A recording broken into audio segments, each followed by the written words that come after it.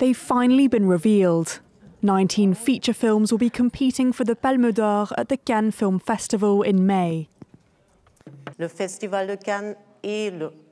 Cannes Film Festival and the Marché du Film are unmissable events for all professionals in the film industry that shed light on new talent and allow us to think about the cinema of tomorrow. 5 former winners are on the list, including Japan's Hirokazu Kore-eda, British director Ken Loach and Italy's Nanni Moretti.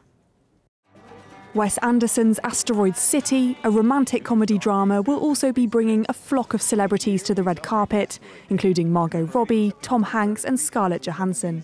But there's also room for first-time contenders, including Kore-eda Ben Anya with a documentary and Franco-Senegalese filmmaker Ramata Toulaïssi with a feature debut. They're 2 of the 6 women nominated for their films, a record for Cannes. The festival's director also boasted the geographical breadth of this year's films. The focus has been on Asia for the last 20 years, with countries other than Japan. And now it's on Africa, because that's where a number of young filmmakers are from. North Africa, East Africa, English-speaking Africa or Sub-Saharan Africa like Senegal, for example, that's in the competition. Opening night film Jeanne du Barry, directed by Mai Wen, promises a fiery start to the festival, with Johnny Depp starring as French King Louis XV in his first role since his explosive defamation trial.